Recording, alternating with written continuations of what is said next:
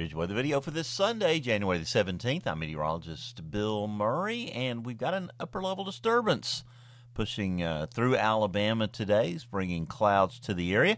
You can see it on the upper air pattern across North America this morning.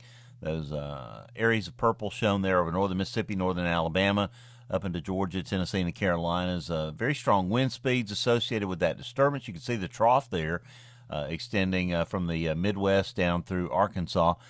You notice some more clouds this morning. They'll be giving way through the afternoon to more sunshine, but it will be continuing to be on the cooler side, not as cool as yesterday, and it'll be breezy with winds gusting to about 18 to 20 miles an hour at times. We'll see highs today, upper 40s, North Alabama, around 52 or so in the I-59 corridor, middle 50s to the south. You can see a few snow showers to the north of Alabama, still associated with that system that we were tracking as of Friday, and reinforced by this upper disturbance. But you can see here in Alabama, we're high and dry. The system starved for moisture tonight. Overnight lows will be near freezing again. Upper 20s north, near freezing along and just south of the I-20 corridor to middle 30s in the south. By tomorrow now, high pressure begins to build into Alabama. That trough will be gone and be replaced by a ridge. We should see a good bit of sunshine here. Still fairly cool temperatures, upper 40s to lower 50s across much of the area. Now, Tuesday, another disturbance approaching, triggering a front that will be moving into parts of Arkansas, western Tennessee. Looks like that front could push those showers into western Alabama Tuesday night. Not sure that's going to happen at this point. Temperatures on Tuesday, middle to upper 50s. We'll be watching for those showers Tuesday night, overnight lows in the upper 30s.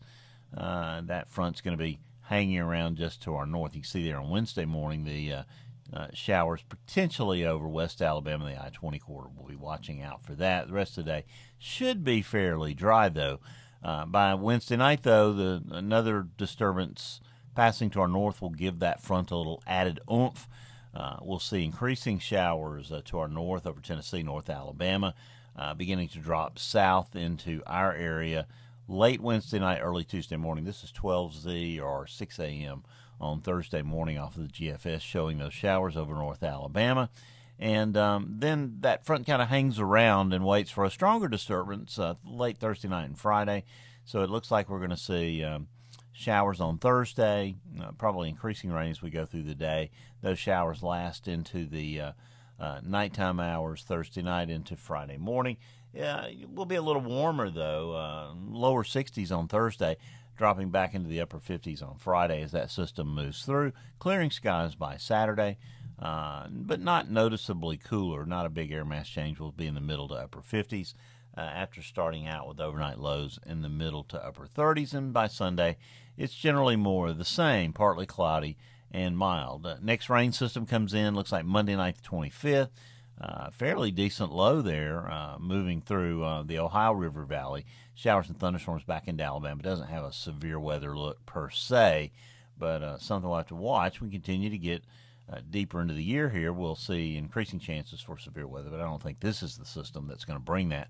And moving out sort of to the end of the period, this is 18Z or 12 noon on Monday the 1st.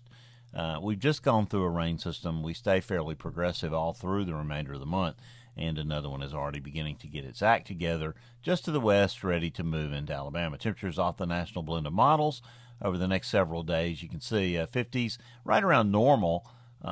For Tuesday and Wednesday of this week. We'll be back up near 60 by Thursday, falling back just a bit, but not very far away from those seasonal norms as we go toward the last week of the month. Well, that's your weather video for this Sunday, the 17th.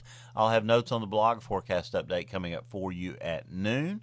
And, of course, James will be here tomorrow and all week with two-a-day. Scott will be here next Saturday, and I'll see you next Sunday. And until then, as I always tell you, keep an eye to the sky because you'll always have something fun to look at.